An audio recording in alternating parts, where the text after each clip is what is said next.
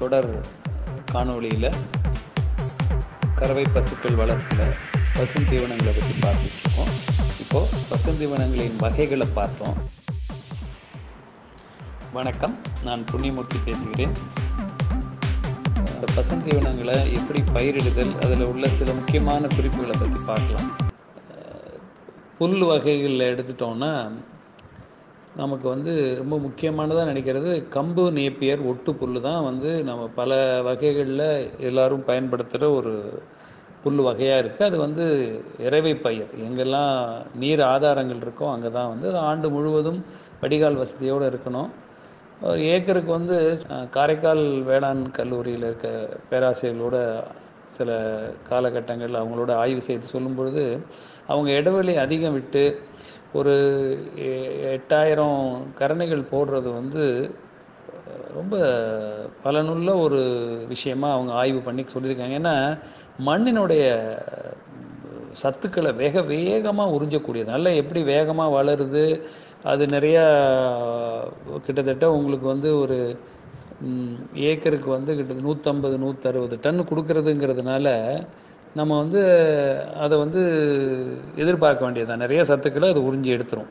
அதனால் போடும்பொழுது அது நம்ம கரணையை கரைச்சி 1.5 அடி 2 அடி இடைவெளி விட்டால் போய் அதை அறுத்து கொண்டாந்து போடுறது. அதுக்கு நம்ம என்ன பண்ணலான்னா, முதலே நான் சொன்னது போல் ஒரு வரிசையில் கோனாலு, கம்பு நேப்பியர், சூப்பர் நேப்பியர் இந்த வகைகளை போடும்போது அதுக்கு அடுத்து 2 வரி அகலமாக வேலி மசால் மாதிரி பயிர் வகை தீவனங்களை போடும்போது நமக்கு அதுக்கு நிறைய அனுகூலங்கள் உண்டு.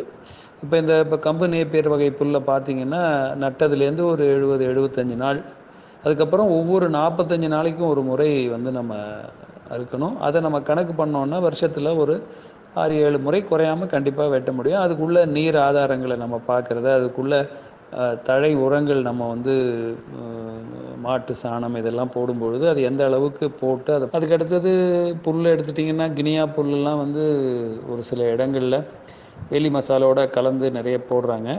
அது ஓரளவுக்கு நல்ல ஒரு 60-70 டன் கொடுக்கணுன்னாலும் இது சில குறிப்பிட்ட இடங்களில் மட்டும்தான் பண்ணுவாங்க. கொஞ்சம் நிழல் பாவுகிற இடம், மண் தன்மைக்கு தகுந்த மாதிரி அதை பண்ணலாம்.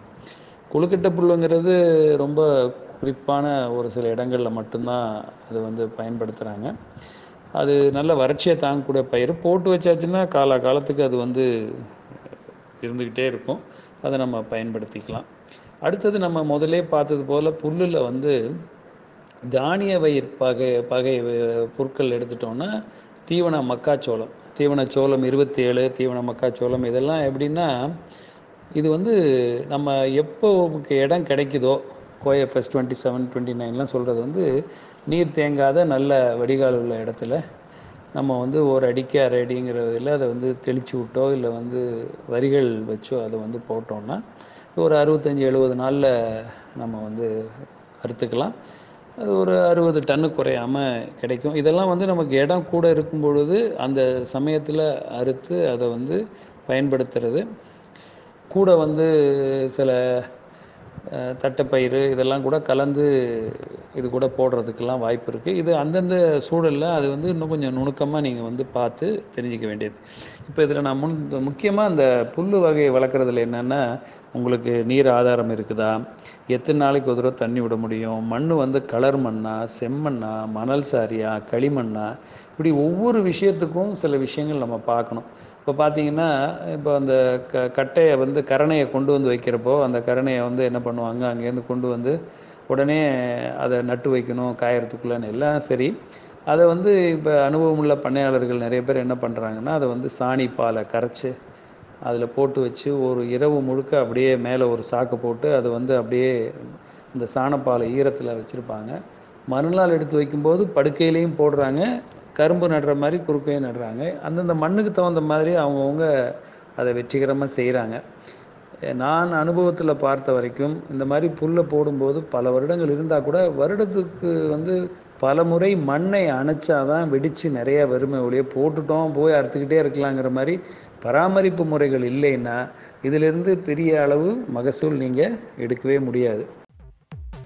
கால்நடைகளுக்கு தேவையான மருத்துவம் மற்றும் பராமரிப்பு ஆலோசனைகளுக்கு 6383717150 என்கிற வாட்ஸ்அப் எண்ணை தொடர்பு கொள்ளவும். நன்றி.